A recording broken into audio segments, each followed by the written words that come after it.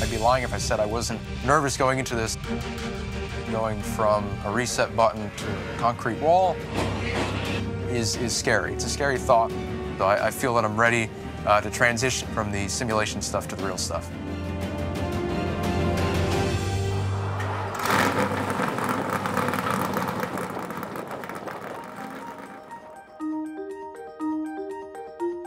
My name is Michael Conti. I'm 17 years old. I live in Woodland Park, New Jersey.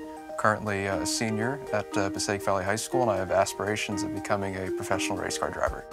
iRacing is the premier motorsports simulation at this point. The game is a simulation, but the racing within the game is real. There's nothing fake about it. Everything from the surroundings to the bumps in the track are remodeled to perfection.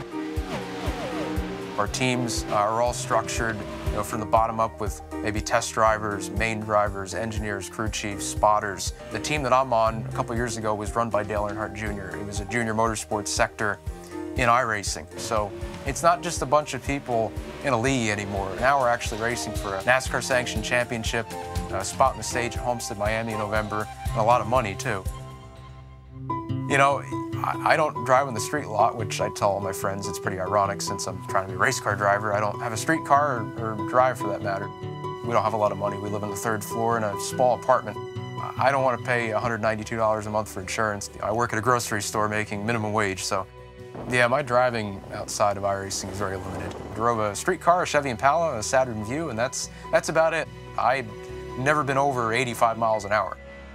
I feel like I've done all this has been conditioning. Dale Jr. talked about it, about how if you took a kid at 3 or 4 or 5, when they could finally get an appreciation for cars, and stick them on a simulation, train them for 5, 6, 7, 8 years, purely on the simulation, and then put them in a real car, they could be a champion.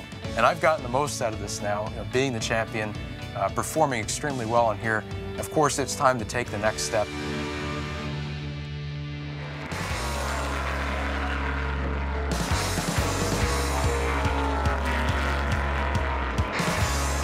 I've been more west than Tennessee, and that's not west at all. So coming out to Vegas, I'm excited. I'm really excited. All of those years doing the simulations, more or less training on them to prepare for something like this. And the great thing is, on iRacing, they have Las Vegas Motor Speedway. They have the Cup car, so it's a direct translation from the sim to here. The truth of the matter in any NASCAR track is you do have to hold the wheel slightly to the right, because the whole track is banked.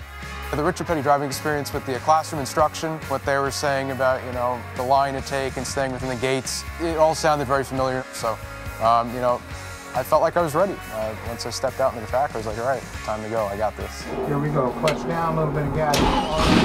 I knew I was going to probably stall it, and I almost did. I think our instructor kind of bailed me out of that, which was good. But going down pit road, coasting through 1 and 2 on the apron, and the instructor telling me to get up on the track, I was like, all right, it's time to do this, and just put my foot down and saying, all right, it's all or nothing now. It came to me a lot quicker than I thought it would. It's like that sim racer inside of me came out and said, all right, let's play at Las Vegas today. It's crazy how much your head is thrown to the right. It's pushing against you, obviously, as you're going to the left. And just like the sense of speed, that you kind of compensate for. And within the 8 laps, by the 2nd or 3rd laps, it was just like, okay, it's another thing I got used to, and boom, we're fine. You can translate a lot from the sim into real racing. They don't give you the G-forces, they don't give you the seat of the pants feeling, but they give you that confidence to know what the car should do. So at this point, I'm ready for this.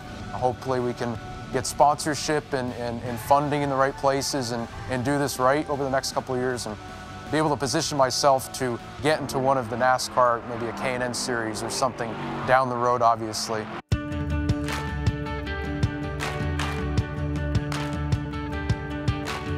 I'd love to be in NASCAR.